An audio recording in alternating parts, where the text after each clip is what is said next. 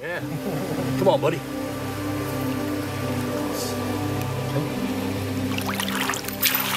My name's Jim Nesci with Cold Blooded Creatures.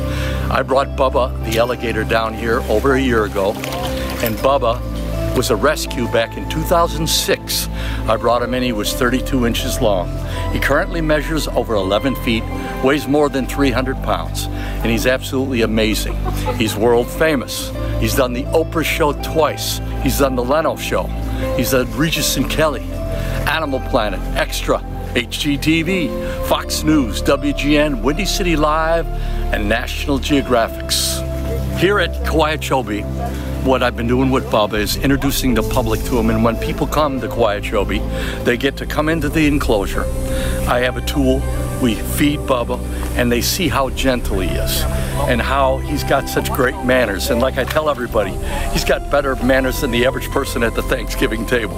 And he very gently takes the food from us, and that's what I'm trying to do, is show another side. Because what I'd like to do as I'm down here, I want to start doing parties and events, and we want to make sure that, you know, Kowiachobee, you know, tries to survive by, you know, getting donations and keep trying to push and go better and better. So all the groups we bring down here, they get a chance.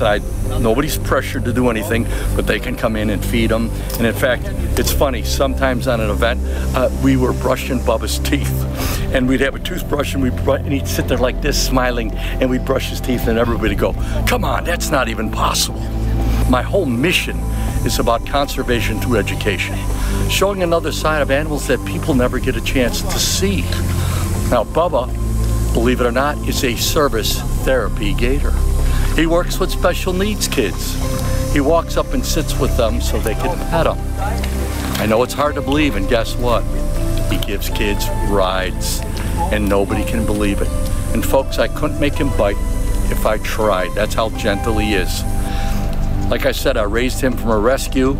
I did animal rescue in Illinois for 44 years. I didn't sell animals. It was all about education. That was it